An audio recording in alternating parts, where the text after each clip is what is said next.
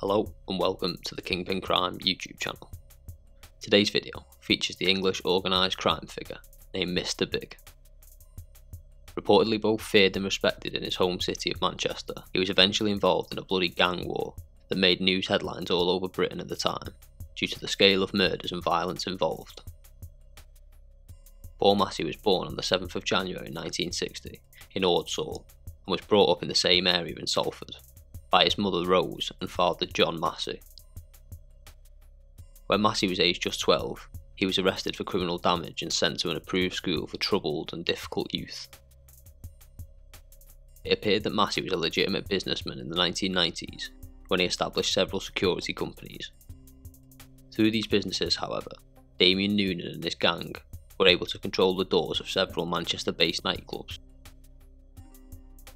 In 1992, in the wake of rioting in Salford, which Mr. Massey denied having anything to do with, he was branded the city's Mr. Big by Councillor Joe Burrows, which suggested the opposite in regards to his involvement. His family say he despised the label, and his daughter Lydia commented that Massey even looked into whether he could take legal action against the councillor. In 1999, Massey was sentenced to 14 years in prison for stabbing a man in the groin. In a move that showed his attitude towards his enemies, the stabbing took place during the same period he was being filmed for a part in a documentary in Manchester. The documentary was covering a lethal local feud which put unwanted national spotlight on Salford and aimed to bring insight to the effects of the war and personal accounts from people who were allegedly heavily involved.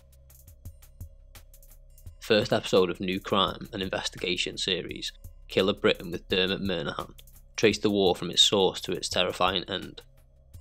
The gangland dispute eventually involved guns, grenades, machetes, 2 murders and a number of shootings.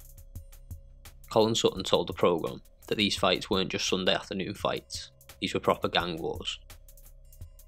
The dispute was between 2 Salford crime groups, one known as the A-Team and a faction which split from the A-Team, named the Antis. Several media outlets reported that Massey served as an important mediator between rival organised crime firms in Greater Manchester and was heavily involved in the feud as a result of providing this service. It was suspected that Massey was behind a racket in which pubs and clubs paid money to avoid their premises being trashed, accusations which his wife strongly denied in later interviews. Retired senior police officer, former Metropolitan Detective Clive Dorskull, however alleges Mr. Massey set up and was operating protection rackets in his early 20s. Author and criminal underworld expert Bernard O'Mahony said Massey was employing security to pubs that didn't need security, and this was in an attempt to legitimise his security businesses, which would include security of nightclubs as well as commercial properties. Not only private contracts, one of the contracts undertaken by Massey's firm, PMS, involved guarding the building site where the Pendleton police station was under construction. In 2012, following his 2007 release from Franklin Prison, Massey announced he was running for mayor of Salford. He would eventually finish 7th out of 10 candidates.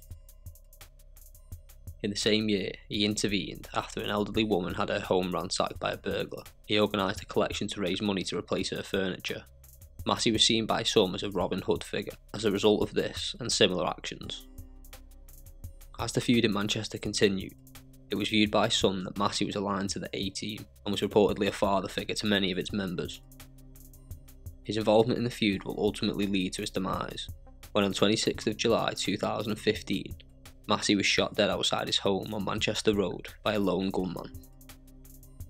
Mark Fellows, originally from Manchester, was later identified as the killer, with the official version of events, accepted by a jury, was that Mark Fellows murdered him using an Uzi submachine gun and dressed in military fatigues, and ended up firing 18 bullets at Massey. An alternate motivation put forward for the death by Bernard O'Mahony suggested Mark Fellows was a drug dealer and got into a dispute with Massey. During an event in 2015, there was an attempt on Fellows' life at his home.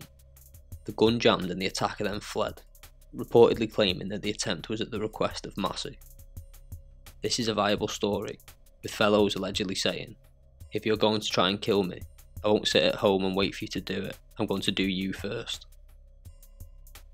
After his death, authorities in the Manchester area feared an escalation in gang violence. Manchester police believe that the shooting of a 29-year-old woman and a 7-year-old son were linked to retribution for Massey's killing. From January to December in 2015, there was a total of 19 shootings in Salford. On the 1st of June 2018, Fellows was charged with Massey's murder, and also that of Massey's close friend, John Kinsella. The conspirators used PGP-equipped BlackBerry phones to coordinate the murder. This concludes the story of the rise and fall of Salford's Mr. Big, Paul Massey. Thank you for watching. Please like, subscribe and share.